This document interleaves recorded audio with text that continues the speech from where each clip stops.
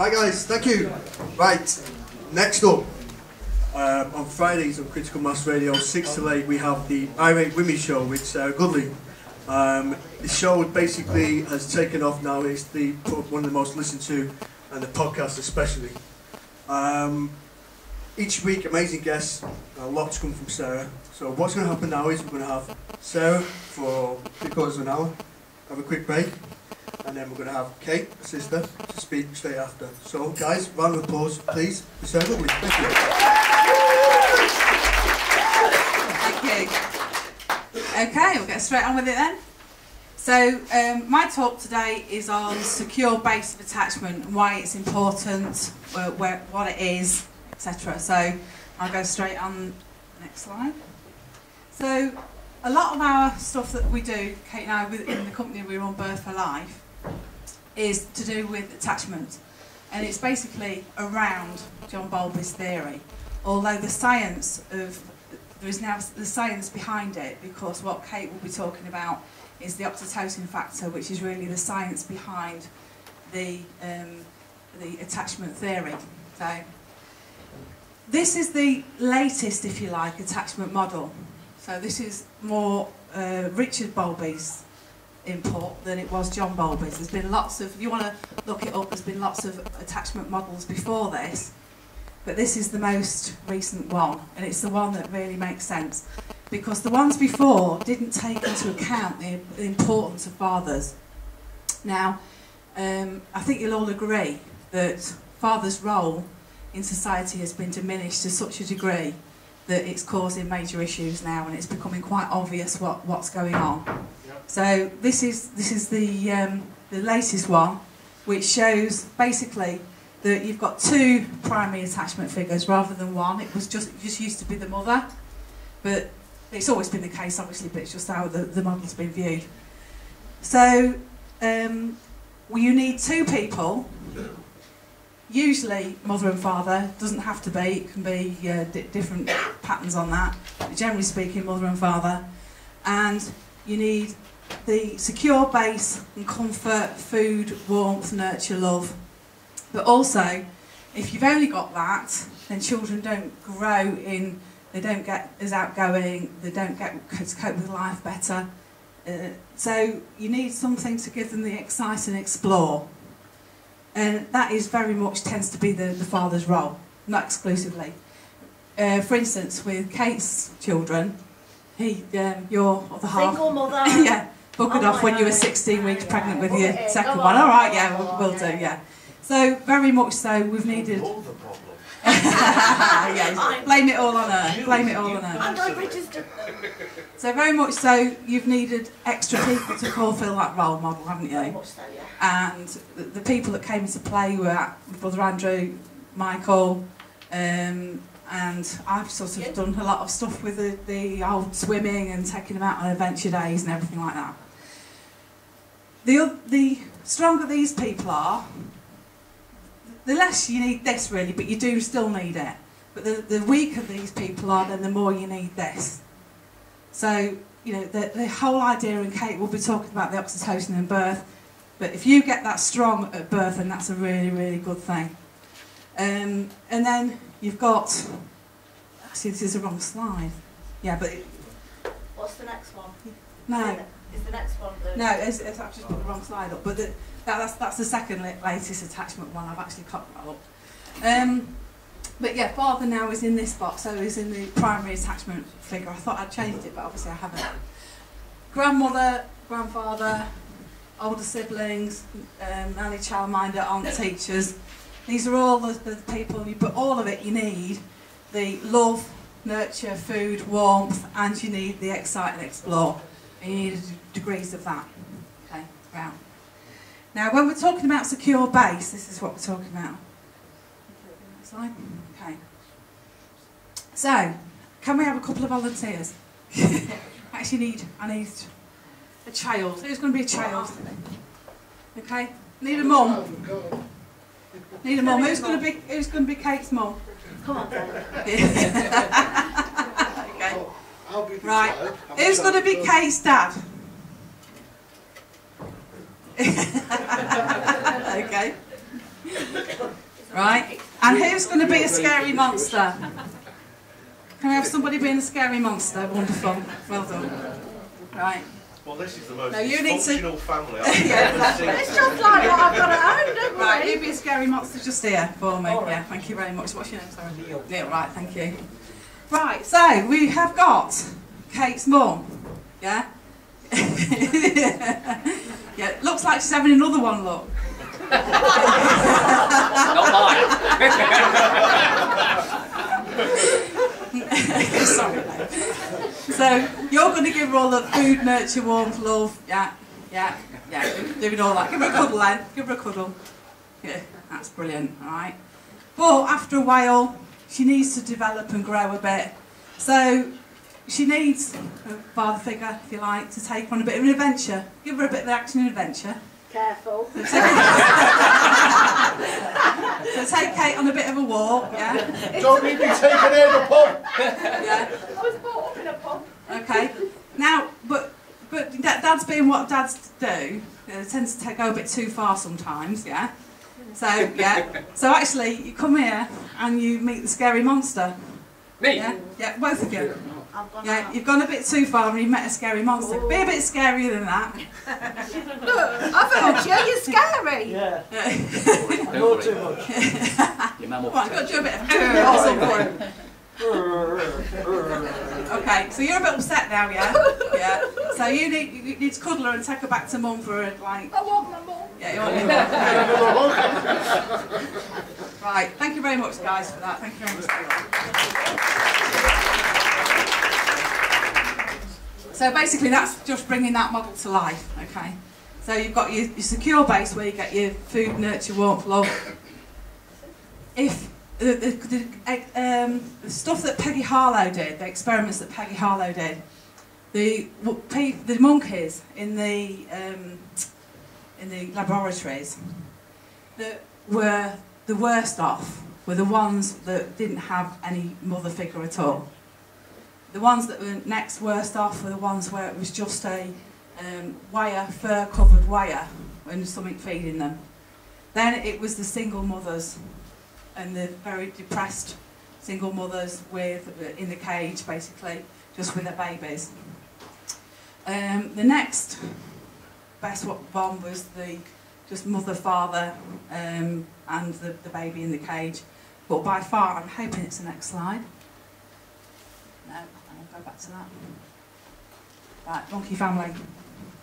By far the best monkey family was one where mum and dad's in the cages, and then you got an area where only the babies could get through. So this was a highly enriched area where people, the baby monkeys could go and play together. And they were free to go in and out of all these different monkey families, if you like. And that was by far, they were the healthiest, most well-developed monkeys in the laboratory. But the tests that were done with Peggy Harlow's husband, who wasn't quite so nice with the monkeys as Peggy Harlow was. And even she wasn't that nice. Yeah, even she wasn't that nice, because it was, yes, but very much, I mean, we look at how we are, we all live on the same road, don't we? There's a big family of us all live on the same road, and very much our kids just go in and out of each other's houses. And also we've got a back door to the pub as well, which isn't on this model, so yeah, that's all. No, can't afford to go in a minute. So the secure base model then is what basically all humanity and all other species as well, this is what we need, this is what's needed for us all. And we're very much strayed away from this. Now, when I was doing my masters in counselling children and young people, I was doing it at the same time as I was doing a drug and alcohol course. And what interested me, I saw something. One week we had the attachment model, which included the self-regulation graph. And I noticed something really interesting, because the same week we had a model about polydrug use, and I noticed something really, really interesting.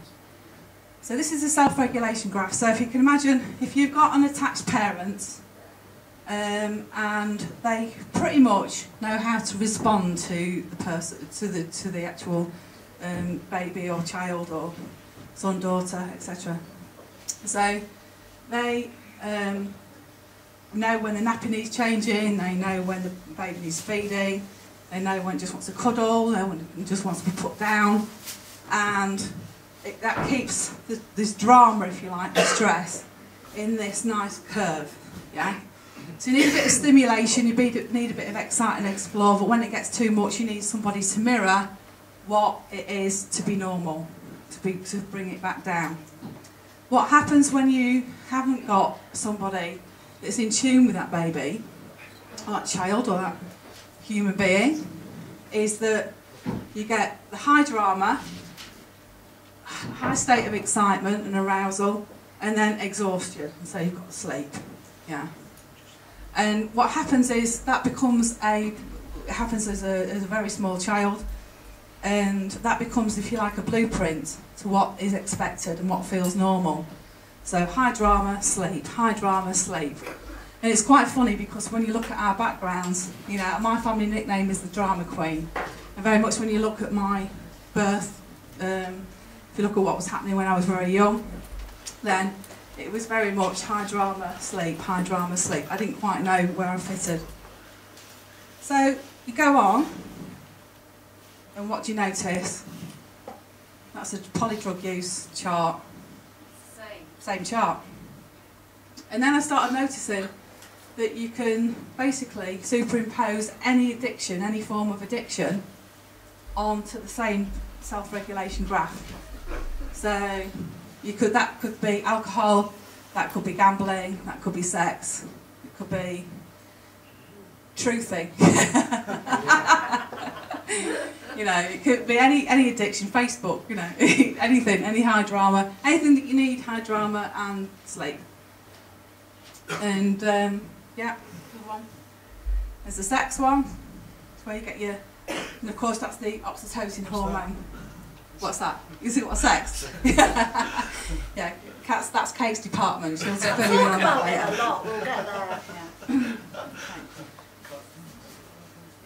So we've done the monkey family.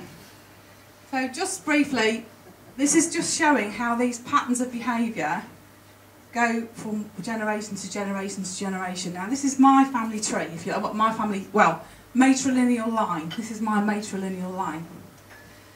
Now, there's been an element of eldest daughter napping for what we can see of being 5 generations of eldest daughter napping, where the eldest daughter has been brought up by the grandmother, and that's actually gone on for 5 generations.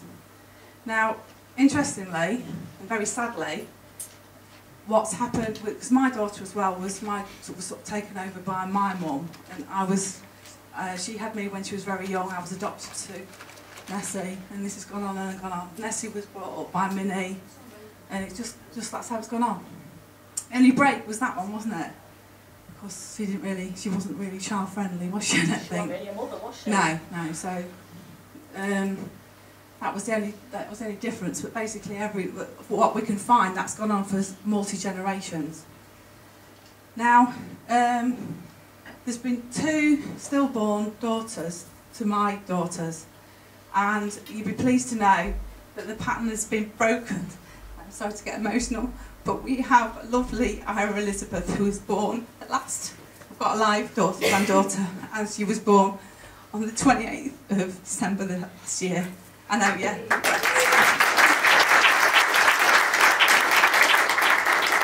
So we really do think that we've killed the pattern, haven't we? And We've Sarah, killed the from pattern. the start, did you feel that you did that you really consciously worked? Absolutely. Yeah, yeah. And And that's the thing you can change. Exactly, and that's what I want to come on to. And I'm sorry for getting emotional. Well, actually, I shouldn't apologise for emotion.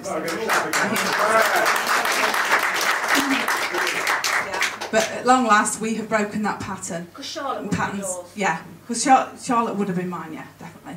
So I would have been bringing Charlotte up. So with what happened with relationships and things with Emma later on. So yeah, but that pattern has been broken. We have consciously worked on it. We've done a lot of work on it as well, haven't we? And at last we have got a live granddaughter. So I'm very proud to say that. Right, now this is, I know, yeah. So a bit more emotion, we always, you know. This is my father, and this is Catherine's father. And we're sisters, we've got the same mum, but we've got different dads, and they were best friends. Now Dave, I never sort of knew him as, I knew he was my biological father, but only when I was 14 by reading my mum's diary. But I was never actually told. But this is an interesting story. It makes the point on this secure base, and it makes the point on the epigenetics and everything that we're talking about. Because he was a war baby. He was born in 1944 in Nottingham, and at the age of 3, I think, reading between the lines, his mother's husband was returning home and probably been in a prisoner of war camp, something like that, and she had to get rid of him because she had an affair with an Italian who was here during the war. So, yes, I've got the Italian, there's the Italian connection all over the place, isn't there?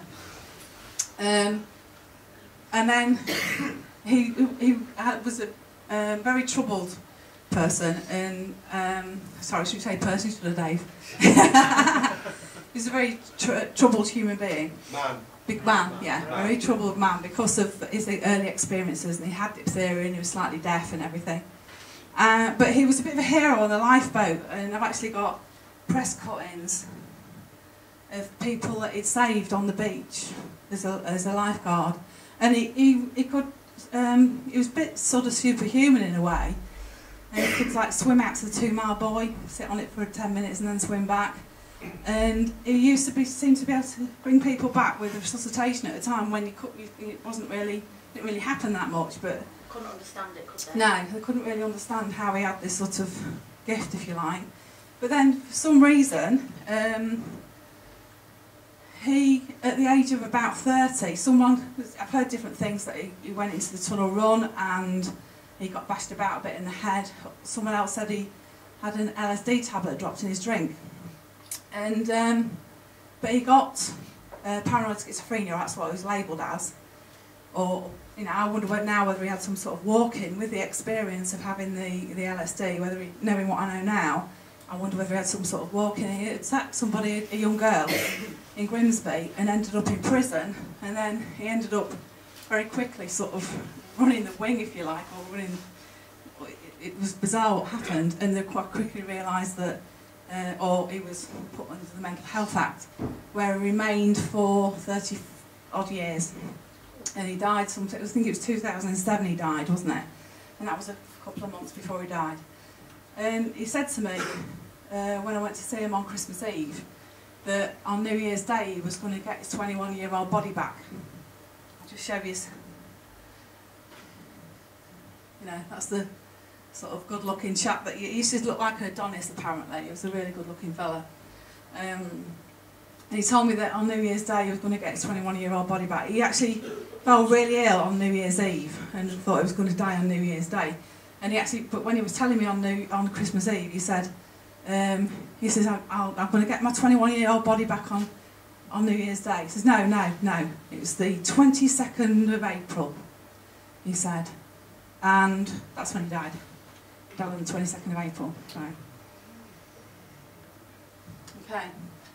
So that's just a bit of a thing, if you can imagine what has happened in our family to affect our secure base. We've got all of that history, and the big thing I want you all to get familiar with is the epigenetics, because the epigenetics makes absolute sense. Now the epigenetics is connected completely with our DNA. Everything that our ancestors have felt, thought, experienced, been exposed to is encoded in our DNA. And that's not just 1 or 2 generations, that's however long those lines have existed. both matrilineal lines and patrilineal lines. And that's all encoded in our miles and miles and miles of DNA that we've got that stretches around the world several times in each one of us. One of the best things to look at, if you want to look at epigenetics, there's a brilliant documentary on YouTube, which is Why Grandmas Are Important. And I'd implore you all to have a look at that to get your heads around it. It's a quite simple explanation of the epigenetics, but really fascinating.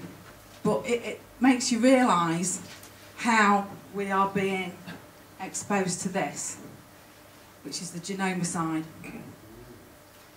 So what else affects? So we've got all that history in our DNA that we've got that affects our secure base and how we think, feel, and experience. Also, pregnancy experience, and birth experience, which Kate will go on to. Also, the transgenerational trauma. Now, I've given you a bit of a explanation of the transgenerational trauma that we've had in our family, and Kate will probably tell you more about her father, who you saw a picture of earlier, who was basically abused from the age of 4 to 14, wasn't he? And how that impacts on the generation that never even met him. But it's all there, and it's all part of our history. Also, environmental factors. So everything that's naturally going on in the environment, but also everything that we know is being manipulated. And that's where you go into the genomicide, and by that I'm talking chemtrails, I'm talking vaccines. We're talking to a gentleman last night from America who saw even the wind turbines are involved in this. All the GMO crops, drugs, pharmaceuticals, everything. It's absolute genomicide, and all to alter our natural way of being.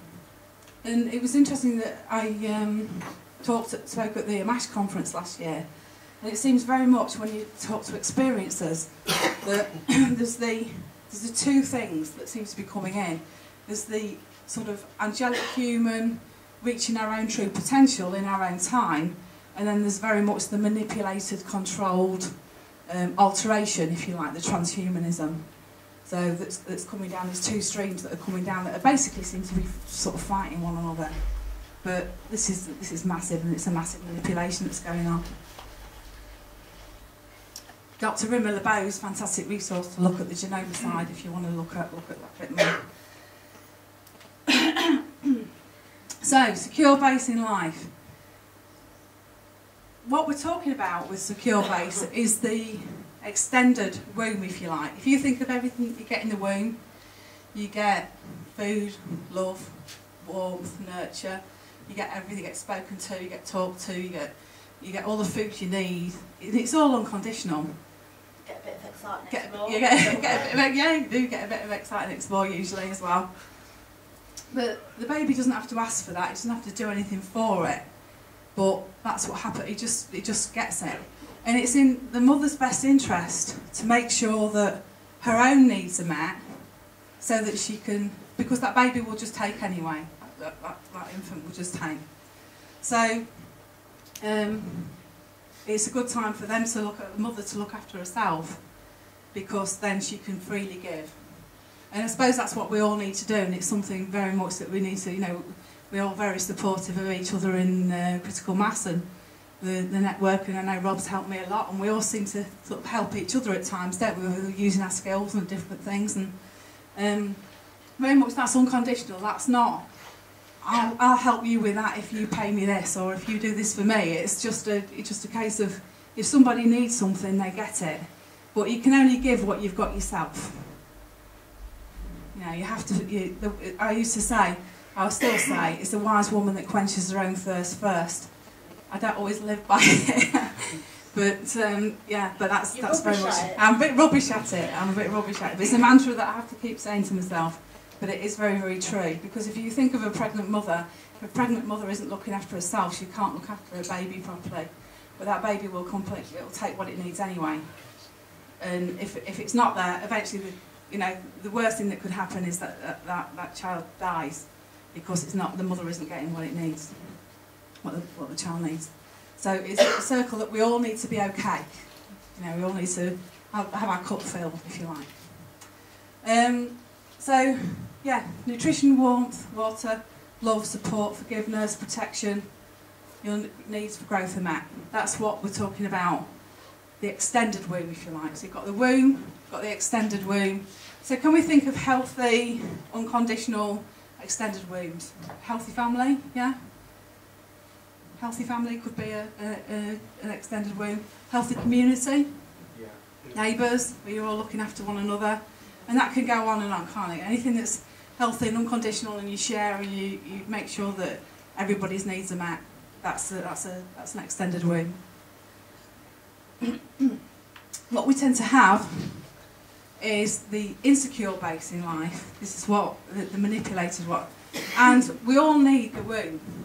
All of us need the womb, and if we don't get the extended, organic womb, if you like, extended womb, then we look to the artificial womb. And you've only got to read Silent Weapons for Quiet Wars. Yeah, that's the right way around, isn't it? Yeah. Silent Weapons for Quiet Wars. And they talk about the artificial womb. And the artificial womb's being offered all the time. And Truth Is Dave was saying about he's being offered things at the moment, the monetary things. And that's like enticing you back into the artificial womb, where your needs are met sporadically, or you think that your needs are being met, but it's conditional and it's at a price. And there's an interesting experiment that was done with chickens. And in this experiment, they basically had chickens in one bit where it was, if they pressed a button, they got the corn. And they had another bit where if they pressed the button, sometimes they got the corn. And then they had another bit where they pressed the button and they didn't get any corn at all. So what happened was, the one where they pressed the button and they didn't get any corn, then they just, got depressed and curled up in the corner and died, basically.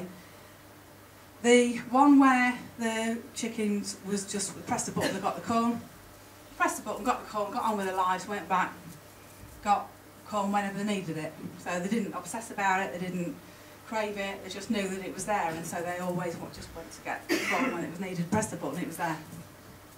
What happened with the one in the middle, where they sometimes they got it, sometimes they didn't, all the chicken would do was say they'd obsess, and all they would do was press the button, hoping to get the corn.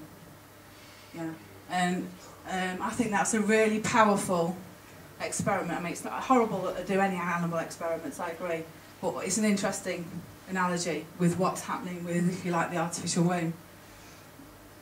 And if you think of where this artificial womb is offered, you've got state, military, prison, institutions, gang culture, dysfunctional family, where love and food comes at a price and has to be paid for in some way. And really, that's pretty much all of what we're exposed to what we're all talking about all the time, isn't it? It's not unconditional; it's all with conditions. So I'm sure you've all seen these sort of pyramid structures, if you like. Okay, yeah, one of them. Yeah, but that's the sort of paradigm of a capitalist system. And this is really the system that we're in at the moment, if you like. And this is like a corporate system. But what you notice is that it's a place where the psychopathic personalities thrive, and they're the ones that get to the top. Because what happens with those is that they will basically, they'll start at the bottom like everybody else, or most of the time, unless they're born into an elite family, and then they'll start at the top and they bypass all this. But they'll start at the bottom, and what they learn to do is use everybody around them. So the real people with the skills and the knowledge, they will bleed them dry, if you like. And when they've got whatever they've got out of them, then they elbow them out of the way and start doing the bullying tactics and what have you, and they will do the cuckoo in the nest thing and get to the next level. And then they'll do the same, where they will manipulate, pinch people's ideas. Yeah, you've got somebody in mind at the moment, haven't you, Kate? Who's dined out on a lot of your work. Yeah. And got awards for it. I'm very proud. Yeah. Yeah. So they will, but again, cuckoo in the nest syndrome. They'll have a supply of people around them that they'll use all their information, their skills, their real knowledge, the real genuine people that know what's happening. adopt it as their own, then they'll alienate those people and get rid of them and get up the ladder and get up the ladder and get up the ladder. And that's how, this is the system where the psychopaths survive, if you like. And the psychopathic personalities are often the ones that have not had their needs met as well. They're the ones that have really not had their needs met and have learned to use basically all the manipulations and what have you to get where they get. And a lot of trauma-based mind control, if you start looking into trauma-based mind control, those sort of behaviours, a lot of it is food deprivation, sleep deprivation, love deprivation, everything that they use to Medical training. Yeah, that's an interesting fact actually, that when you look at the doctor's training and you look at the medical doctor who goes to medical school, and all the medical schools are basically run by the Rockefeller foundations and what have you.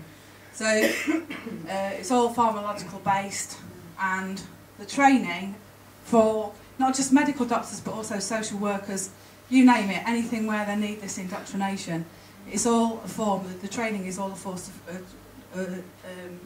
of trauma-based mind control. Yeah, midwives as well, yeah, everything. It's all sleep deprivation, don't have time to eat, don't have time, just study, work, study. Most traumatic cases, you're given all the real traumatic, horrible cases.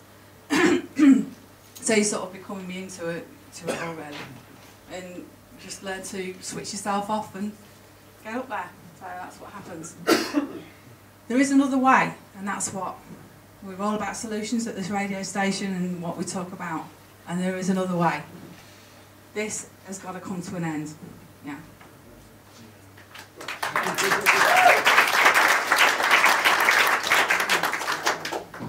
So when you look at the indigenous tribes, if you look at North American Indians and every other indigenous culture, this is more the model, the powwow, you know. It's where you've got people with skills and experience and they freely share, but those people are also supported by those around them, and everybody supports everybody else, a bit like we were saying what we do at the radio station. So you've got your leaders, if you like. There's that one standing over there, but you don't boss anybody about. You don't use a big stick or anything like that. He's not there at the top of the triangle. He's in there among us, supporting, and where are you looking? Supporting and being there and making sure we're all right. And even if we piss him off occasionally, he'll probably have a moan and what have you, but he'll come back and go, okay, you know, you're all right. You just checking you're okay and everything.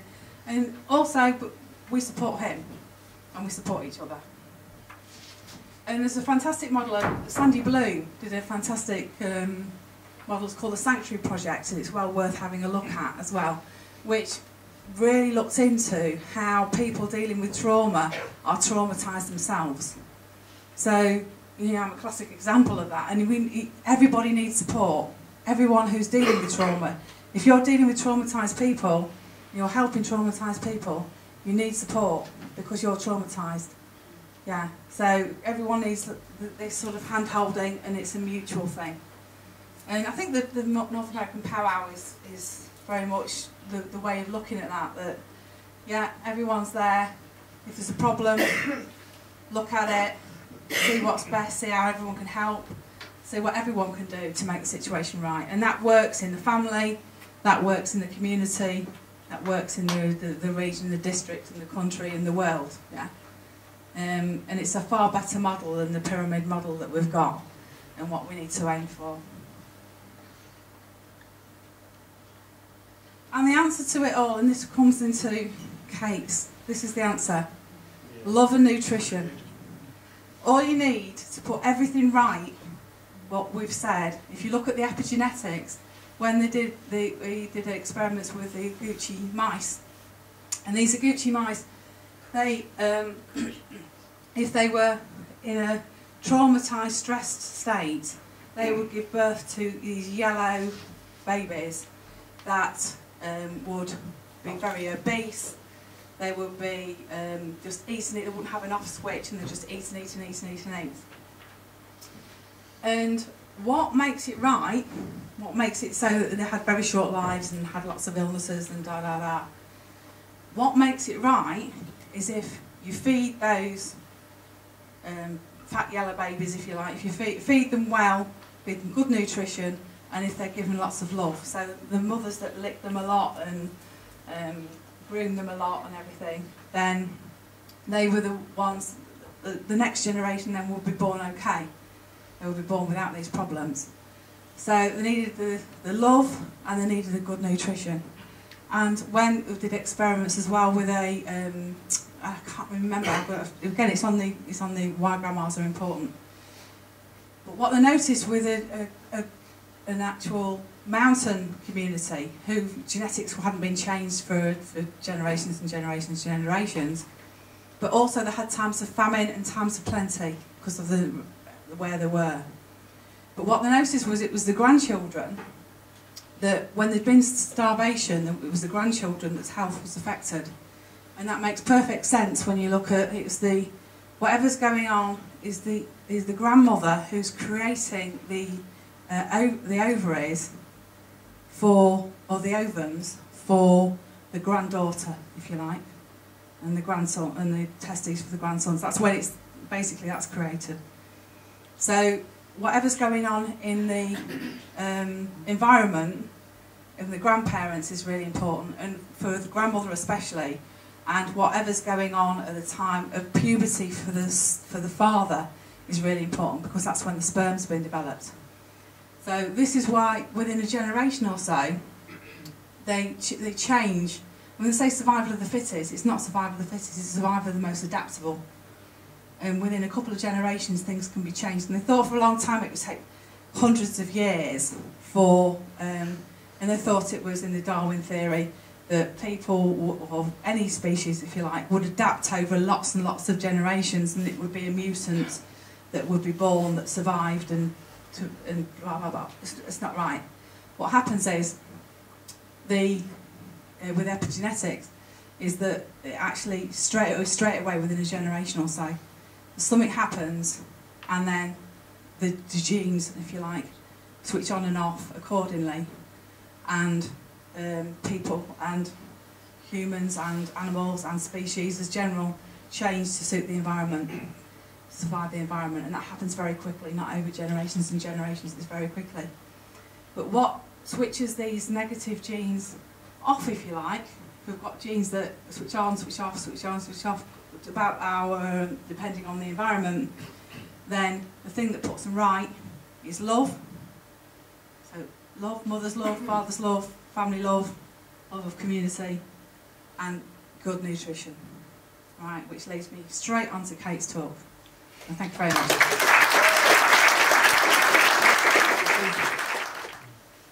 Sarah? Yeah. I think the term you used was transgenerational trauma. Yeah. Is that right? Yeah. Would you consider abortion transgenerational? Yeah. Yeah. Because when you've had a death of any sort, a miscarriage, when you've had, I actually did some work on this at university, and everything. If you've got a mother that's been for an abortion, that impacts on the next pregnancy in worry, guilt, trauma, everything, and everything that a mother thinks, feels, experiences goes into the next generation. So often we look at dyslexia, massive amounts of dyslexia in our family, and when you look at it, I've not covered that, but you know, so we haven't got time really, but it's the ones of us that are where the mothers have been stressed during pregnancy that have got dyslexia. Kate hasn't got dyslexia. You know, you were born, one was married, and everything was hunky-dory. I'm the legitimate child in the family. Yeah, yeah. She hasn't got dyslexia. My middle daughter, she was the only one that was born. I was married, no trauma, no drama, and she's the only one that hasn't, out of my kids, that isn't dyslexic. So it's a massive thing. Maternal stress, and what have you. Especially when you consider the numbers involved. Yeah, yeah. And I really worry about this. I really worry that in vaccinations and in food, we are giving our children cells of aborted fetuses. And energetically, I'm really concerned about that. Yeah. Sorry, could you say that again? I said in vaccinations and in food, you know, Pepsi, for instance. But they say that it's not in there now, but there's lots of, it's used as a flavouring. The cells of aborted fetuses. You know, energetically, what the hell's that doing? Yeah? So it's a kind of a rhetorical question, but it's, just to reiterate, the artificial womb, it's not something that's happened by accident, I gather. Oh, no. It's something that's been engineered deliberately to serve an agenda. Yeah, it's control, isn't it? It's control. It's not a healthy way of going on. It takes a lot of energy, it takes a lot of time. Why? You know, why when we can just all get on and love one another? We tend to have petty little arguments and things, but generally speaking, we all get on, don't we? And so yeah, it's only fighting through scarcity that causes problems, really, isn't it? If you think finite resources are limited, which we know they're not. So. When you speak about transgenerational trauma, yeah. how would that manifest itself? Well, the whole transgeneration, it manifests itself as illness, it manifests itself as genetic disorders, it manifests itself as mental health issues, you name it. Everything that we struggle with, really, it manifests itself as. So I've got a condition called antiphospholipid syndrome. Would that be from a traumatic experience in my sort of like... More than likely, either that or an environmental experience or what have you, but it'll come down as a myism through the DNA, yeah. So, yeah. For instance, a good one that psoriasis. Generally speaking, they found that if someone suffers from psoriasis, it's because an ancestor's had syphilis. So, yeah, sort of as many as 5-6 generations back. So, yeah. But it's when the genes switch on and off. You see, it's when they switch on and off. So that's why a lot of these conditions, the genetic conditions, but when children have different environments, they will it will be that they'll come out, they'll present as something different, a slightly different genetic disorder, if you like. So, for instance, we've got a blood disorder that comes down, and Hannah's got factor V Leiden, hasn't she? And thrombophilia. It's thrombophilia, but in my brother, it's come out as hemochromatosis, hasn't it, and things like that, which is high, you know, lots of too many red blood cells, things like that. So it just comes out, depending on what individuals have been exposed to, it comes out in them a different way, but it will have an original source. Okay, so it could be different in siblings. Yeah. The same traumatic experience in the generation previous. Yeah, but it can all be fixed at birth. Right. It can all be sorted. It can all be and shortly after. I'll give you an example. My granddaughter, Hannah, obviously she's been through a real traumatic experience, a stillbirth the year before, etc.